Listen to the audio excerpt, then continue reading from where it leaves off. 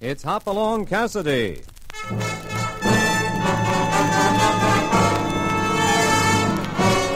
With action and suspense, out of the Old West comes the most famous hero of them all, Hopalong Cassidy, starring William Boyd.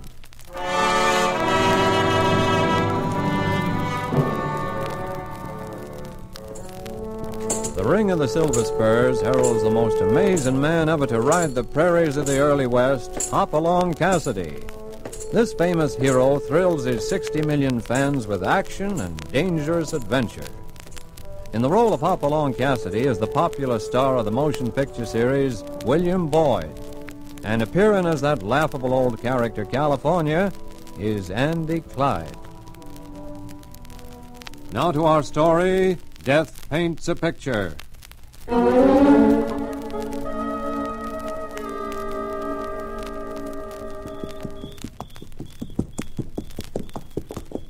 Hoppy's horse at the moment is picking his way through the mesquite beside that of California's as the two men ride across the great Flying K Ranch on their way back to their own spread, the Bar 20.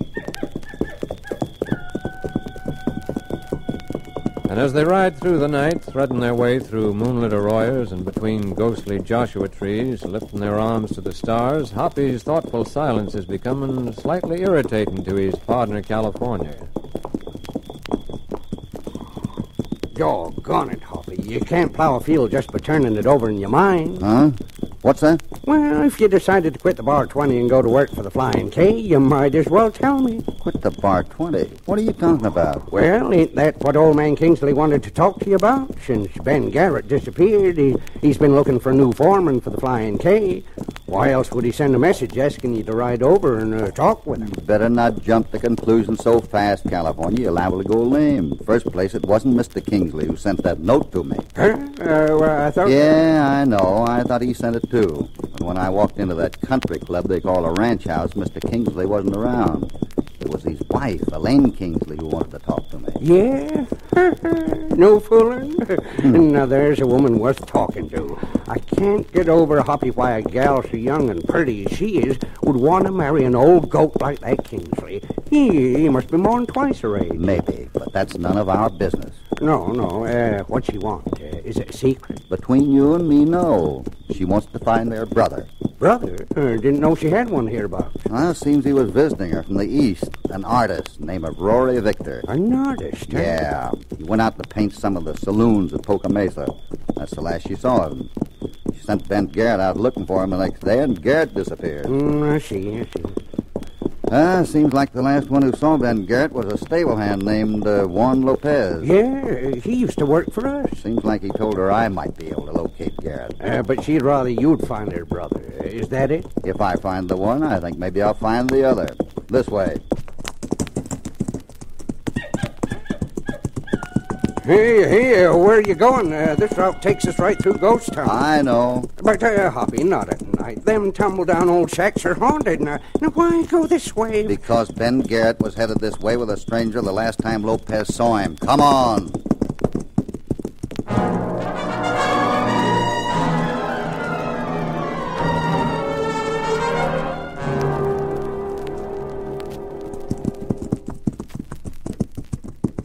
Darn it, Hoppy, they say the ghosts of them miners who used to live here... Wait.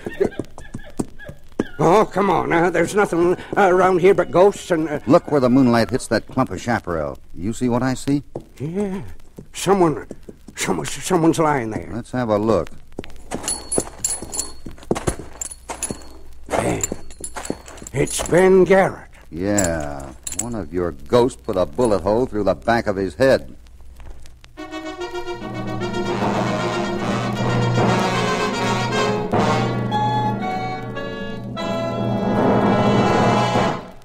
Now back to Hopalong Cassidy and our story, Death Paints a Picture.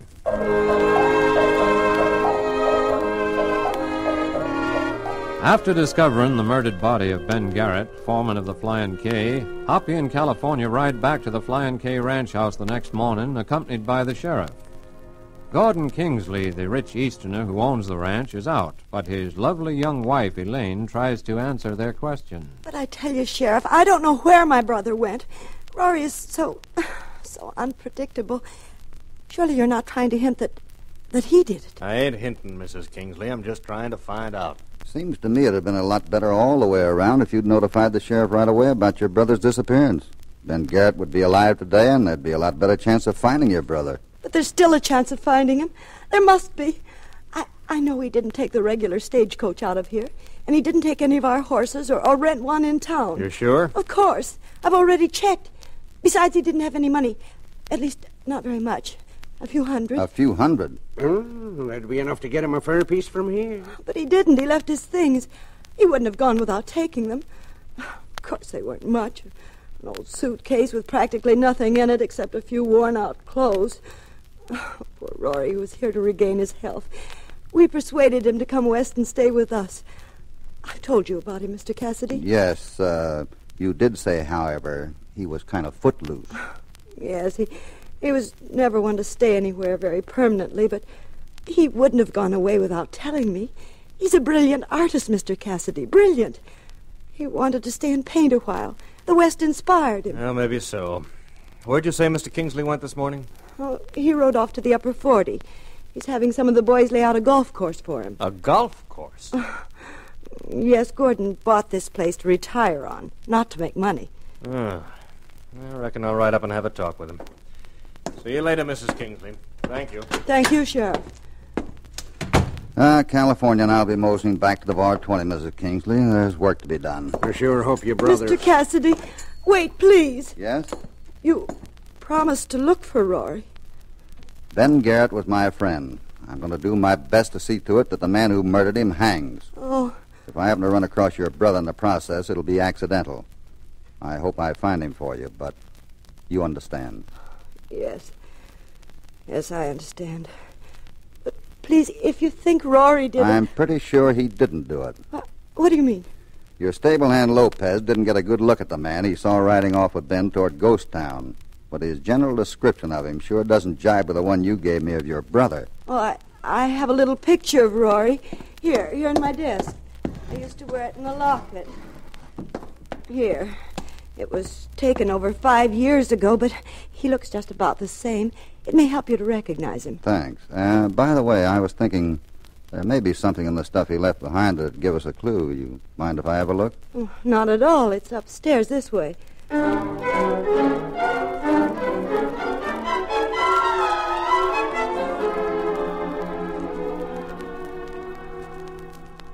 Nothing in that suitcase but a mess of dirty shirts. Say, here's something inside this shirt. What is it?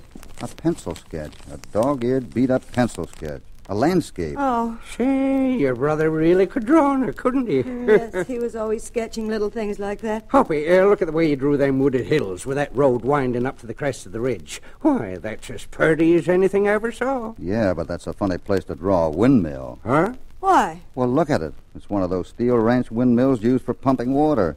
Only he puts it on the side of a public road. What difference does it make? You know, this scene is very familiar. Well, you probably saw that oil painting Rory did. Evidently he painted it from this sketch. It's hanging in the living room downstairs. Oh, I see. Did he bring that painting with him when he first arrived here? Yes, and that's about all he did bring with him, except those ragged clothes. Stephen! Stephen! Oh, confound My husband. Where is that confounded houseboy? Excuse me. Gordon, I'm upstairs. What's going on here, anyway? Where are all the servants? It's their day off, dear. Don't you remember? What the devil? Who are these men? Mr. Kingsley, I am Hopalong Cassidy, foreman of the Bar 20. This is my partner, California Carlson. Howdy. Well, what are you... They found Garrett's body. He was murdered. Sheriff just told me. If you hadn't gotten him mixed up with that drunken, no-good brother of yours... Gordon! I lose a first-rate foreman on account of a worthless bum who'd be better off dead. You'd like to see him dead, wouldn't you? You hate him because he's got something you haven't got. A soul. Because he doesn't give a hang for your money. That's rich. Ever since he showed up, you've been milking my bank account for his benefit. Why, you even pawned your pearls to give him money. You liar.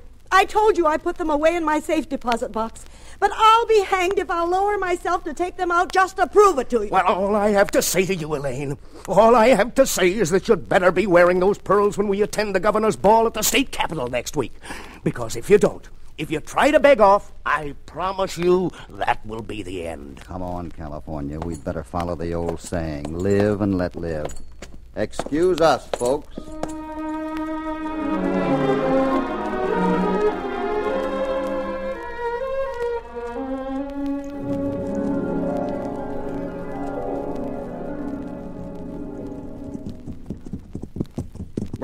what are we riding back here to Poca Mesa for? This sure's a long way round to get back to the home spread. Oh, we'll get there by and by, California. We got things to do first.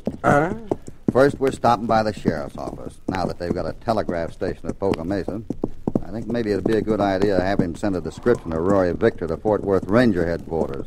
This picture Mrs. Kingsley gave me is all the sheriff needs. Say, do you think maybe Mrs. Kingsley's brother is wanted someplace? How do I know? I'm like the sheriff, just trying to find out.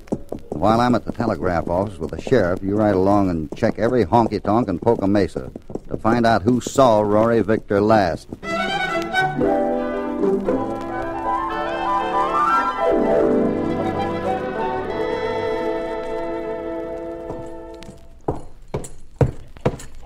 Find out anything, California? No, I've been in 5 of these dives. Nobody knows from nothing. Did the sheriff hear from Fort Worth? You bet.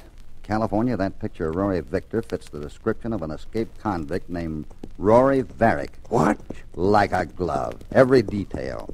The Rangers wired that Varick broke jail after serving 5 years of a 10-year stretch for robbing the bank at Crown Ridge. Jumping catfish. That ain't far from Poca Mesa. You're telling me. There were 3 men in the holdup, according to the report, but only Rory Varick, alias Victor, was caught. And that's not all I found out. California, this feller Varick, or Victor as Mrs. Kingsley calls him. Excuse me, pal. I hear you're looking for a fellow who paints pictures. What makes you think so? Well, I kind of overheard you asking the barkeep. Yeah. That's right. We've been looking for a man who was last seen heading this way to paint some of the honky-tonks, an artist. He disappeared 2 or 3 days ago. That's right. His name was... Rory Victor. Yeah, that's the man. I hired him to help me work my claim back in the desert a piece. Yeah, we've been looking for him high and low. I can take you to him right now if you want. I'm just on my way back. You'll sure be doing us a favor. Well, let's get going. Oh, incidentally, my name's Reno.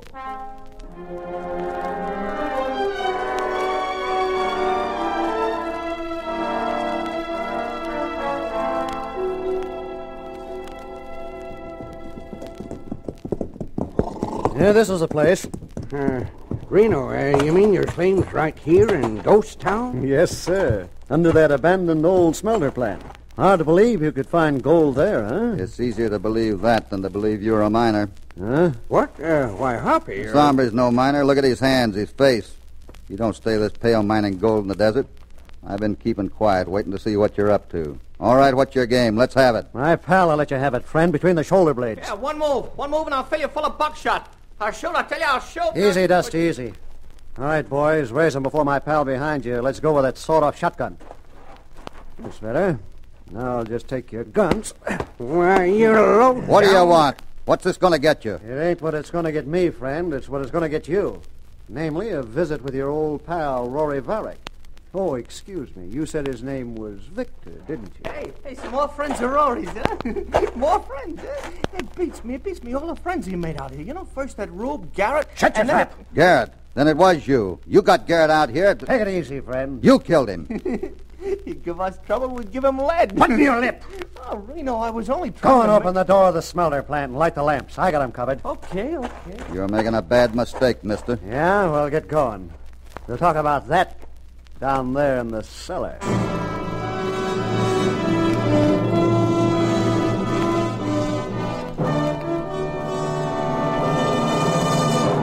Now back to Hopalong Cassidy in Death Paints a Picture.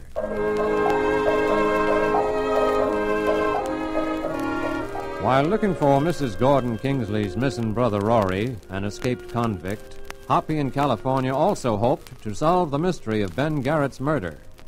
After being held up by 2 strangers in a desert ghost town, Hoppy realizes that they are Garrett's killers. The 2, Reno and Dusty, force them down into the cellar of an old abandoned smelter plant in Ghost Town. All right, this'll do. Lamps and everything, eh? You boys have this place fixed up like you're figuring on settling down. Why not? We got plenty of privacy. No windows in them 2-foot thick adobe walls. A solid iron door at the head of them stairs. Nobody can hear nothing. No. Not even if I was to let go of this here shotgun, even. Not even if I was to let go, even. I thought you said Rory Barrett was here. He is, pal, right there at your feet. Kick them old sacks away, Dusty. Yeah. Right there, lying at your feet. So you murdered him too, eh? Oh, a little accident, friend. Dusty here got a little trigger happy. Varick's been missing for days, but he doesn't look like he's been dead more than a few hours. Hey, you're a detective, ain't you? Yeah, he was alive till just this morning. It's a wonder he hung on this long with them slugs in him. But that ain't here or there. The question is, where did Rory Varick hide that $60,000? 60,000? Just what are you talking about? The 60,000, pal. The dough Varick double-crossed us out of. He stashed it away somewhere in the hills around here just before the law grabbed him. That much we know. I see. So you two were Roy's partners in that bank hold-up at Crown Ridge. Right, ain't you? I guess maybe you don't know nothing about the windmill. Windmill? Yeah, you give yourself away, friend. I saw it in your face. So he did hide the dough around the windmill. Windmill? What are you talking about? Oh, so you don't know. Now, that's too bad. 5 years it's been that Dusty and me have been waiting for Rory to get out of the pen. When he does, we lay for him out here. But my little pal has to shoot him before we can get him to talk. I didn't mean to. Varick's been lying out here, out of his head, jabbering about a road, a picture, and a windmill. I tried that word windmill on for size, and it fitted you, chum. Yeah, Rory promised him a share, I bet you, to help him make a getaway. Poppy, I swear these varmints are both local. Loco, eh? Well, maybe you'll remember if I start by shooting your ears off. Put down that gun. The only windmill I know about it. Yeah? Go on, Cassidy. It's in a picture. Oh, now we're getting somewhere. Go on. Where's this picture? So help me, I'll kill your pal and then you. If you think I'm choking... It's hanging on a wall. A wall in the Flying K ranch house. Satisfied? Maybe. Okay, Dusty, let's go. Yeah, sure. I'll send someone to let you out if that picture's where you say it is and if it means what I think it does. But if you've been playing me for a sucker, pal, I'll be back myself. Me and Dusty. In person.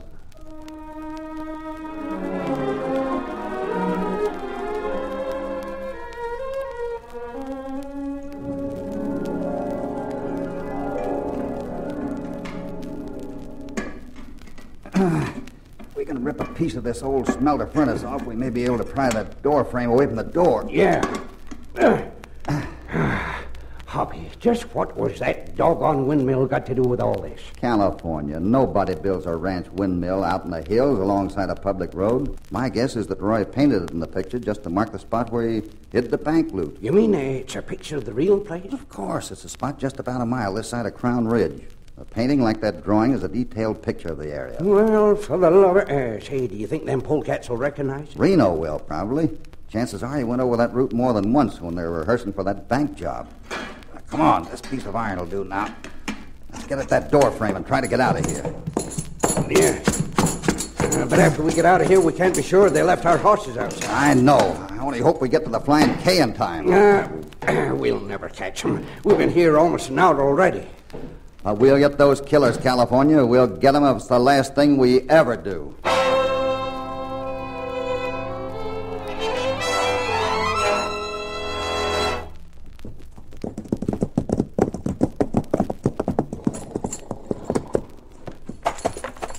Sure seems a lot of horses tied up at the ranch house. Yeah. Say, there's the sheriff on the veranda. Hopalong. What's happened? Two murdering skunks held up Mr. and Mrs. Kingsley. What? You mean... Yeah, they shot and killed Gordon Kingsley. Come on in. Doc Mason just finished examining the body. How long does he figure Kingsley's been dead? Not more than a half hour. He was shot through the heart. Died instantly. Half hour? Those rattlesnakes couldn't have gotten very far. Mind if I ask Mrs. Kingsley a few questions? No, I'm making you a deputy on this case, Hoppy. Ask all the questions you want.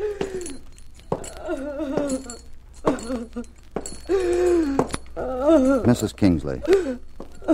Yes. Would you mind telling me just what you and Mr. Kingsley did this morning after I left your house?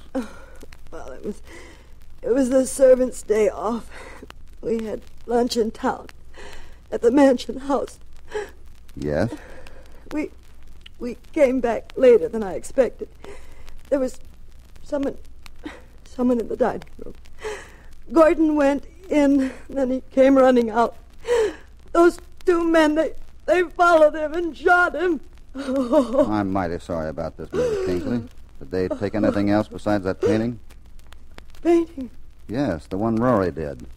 been cut from the frame. Hey, what's this? Something valuable? Only as evidence, Sheriff. You see, Rory painted that picture while he was doing time in prison. What are you talking about? Maybe you don't know that window in the picture meant Mrs. Kingsley, but you did know Rory escaped from the pen, didn't you? What are you saying? It's not true. I'm afraid it is, ma'am.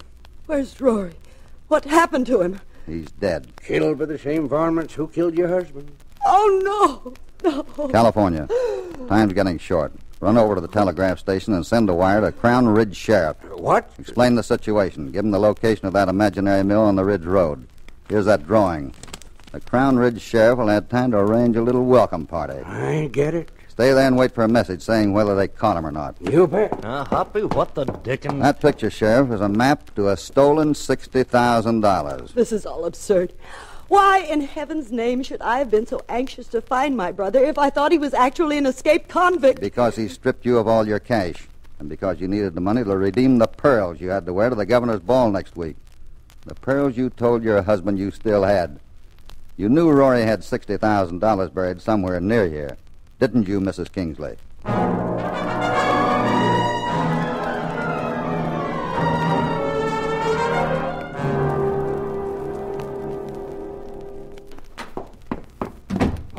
Hoppy, they caught him. What? Well, they couldn't have. Not this soon. But they did. Here, the telegram. Got an answer just a minute ago. Here, let's see that. What does it say? Yeah, California's right. Crown Ridge Sheriff says them two sidewinders were already there when he and his posse got there. They were up to their necks in a hole they were digging. Wait a minute. Those two bandits who had to leave more than a half hour ago to have gotten up there that soon. No, it isn't possible. What do you mean, Hoppy? I mean that it isn't possible for them to have been here 30 minutes ago. It takes over an hour of hard riding to get where they are now. I mean that they couldn't have killed Gordon Kingsley.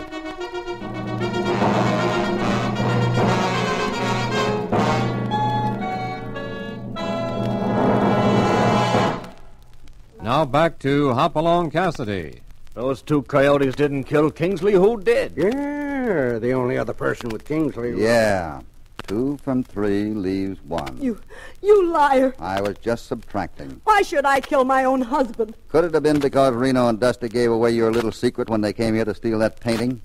They greeted you not as Rory Victor's non-existent sister, but as Rory Varick's divorced wife. Wife? What kind of a frame-up is this? Didn't you realize we'd find out?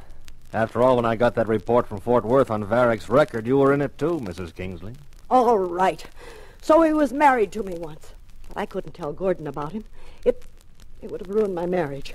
Roy blackmailed me into giving him shelter here. I couldn't help myself. Is that why you killed your husband? What are you trying to do? I loved Gordon. But when Reno and Dusty spilled the beans, it wasn't past him to threaten to put you in jail for concealing an escaped convict, was it? This is outrageous. After they left with the painting, you probably spent some time pleading with Kingsley. But I don't guess it was much use, was it? So you got that Spanish Derringer and shot him. Spanish Derringer? Yes. The one you buried in that potted palm in the conservatory. Oh, what Derringer?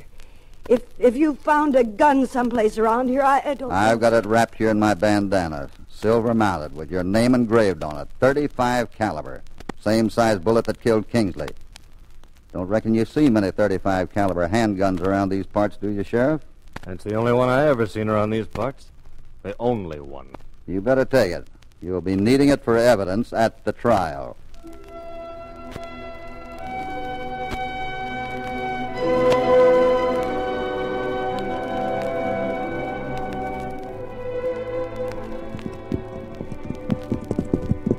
But, Hoppy, how in tarnation did you know where to look for that there Spanish Derringer? Well, you take a gal as pretty and clean looking as Mrs. Kingsley, never a hair out of place. Kind of surprises you to notice all of a sudden some black dirt under her fingernails.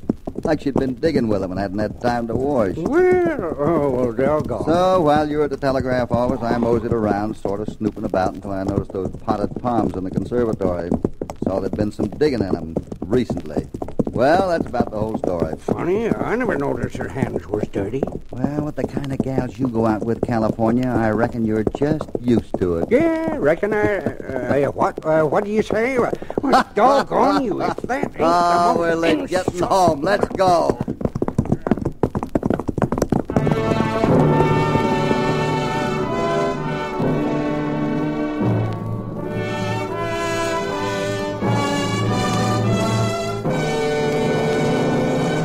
goodbye from Hopalong Cassidy and all the gang.